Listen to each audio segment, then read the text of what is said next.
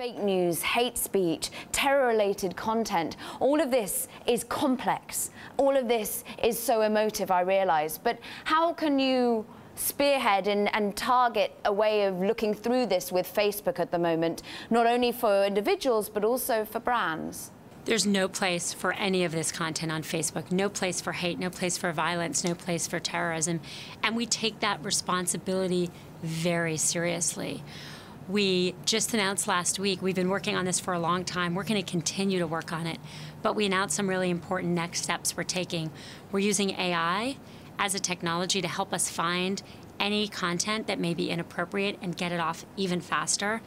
We're making a big human resource investment. We already have researchers and law enforcement experts and terrorism experts who work at Facebook, but we're growing that, as well as our human review capacity.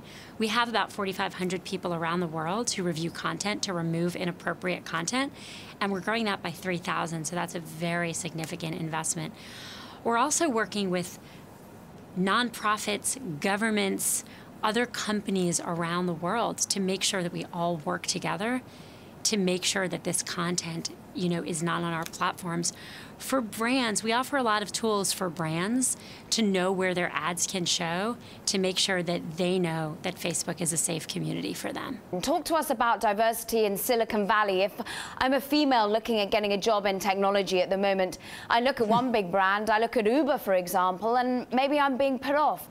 Well, obviously, the reports of what's happening at Uber are super troubling, and I'm glad that they are taking action to address them, and all of us need to do more.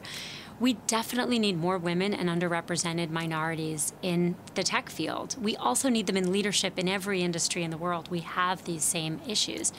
In technology, we have a special both concern and opportunity, which is that women are not studying computer science.